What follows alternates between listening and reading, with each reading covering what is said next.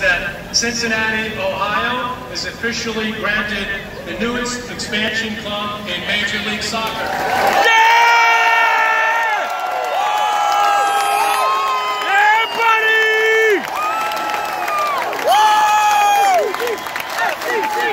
FCC, FCC, FCC, FCC, FCC, FCC, FCC, FCC. I couldn't think of a better way to start this video than by showing you that clip of where we're getting ready to head to. Guys, welcome to another FC Cincinnati video. This is your boy Jay, and I hope you're all having a great day or evening whenever you're watching this.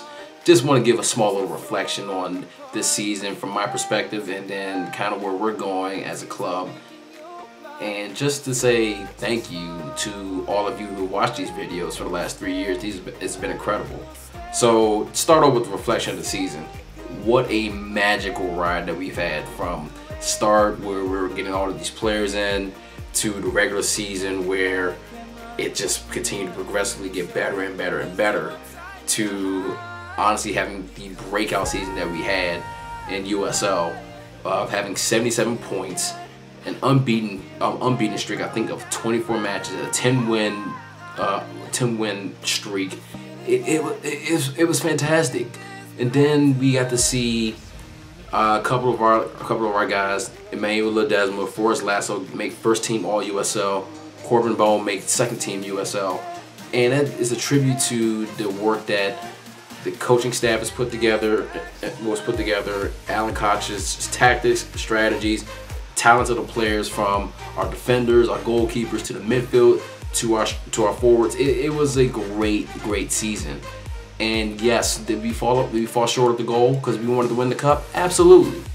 And I can't take it away from that. I mean, we didn't come to play that game against New York Red Bulls, but we did a lot of great things. We won the USL regular season championship, which a championship in Cincinnati is fantastic to see.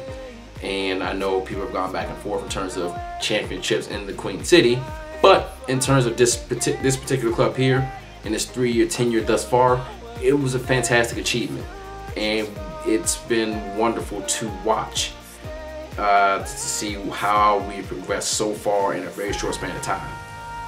And I also have to give a big shout out to a lot of the supporter groups, from DI to the Pride to the Bailey Bastards to the Den, who work with families, Auxilio 1 in New York, Hangar 937 in Dayton, and there's probably many more that I haven't even recognized and that are probably out there.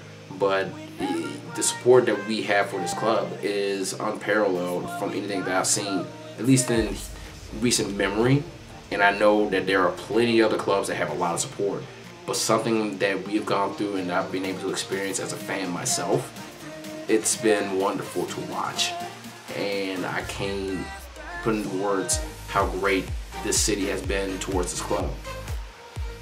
For me, I'm very happy for what we've accomplished, and we have so much more work to do, and I know we're going to get there and we're going to make it much better. So where do we go from here? Well, on Monday we have the MLS unbranding event in terms of the crest that will be displayed in MLS, which is going to be a very good time. I'm sure that Alan Koch is going to be there. Obviously, Jeff Berding, Carl Lemon is going to be there as well. We also have a groundbreaking event for FC Cincinnati's new stadium. I know that's coming up very soon in December. I believe they've already started deconstruction of Stargell Stadium down on the west end, where the stadium will be built. So that's going to be coming. I don't know if I'm going to be able to go to that, but if I can, great. If not, we'll just still make a video on that later on.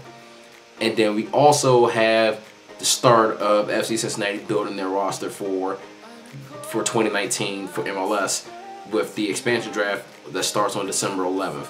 There are many things that lead up to that in terms of which teams can we actually draft players from. We have a total of 5 that we can draft from, that we can draft, and there are 5 teams that are exempt from this. So we have to be sure that we are obviously picking players that are going to fit the system that Alan Koch wants to bring into MLS. and he has the experience to see what works and what doesn't. So we have to see what happens. But I'm excited to see what type of players we bring in. And speaking along those lines, we've already confirmed 3 of those players from this year's USL club will be coming back, which are, in terms of news related, Corbin Bone, who had an amazing season, as I said before. Forrest Lasso, who had a great season in the back, defending the back line.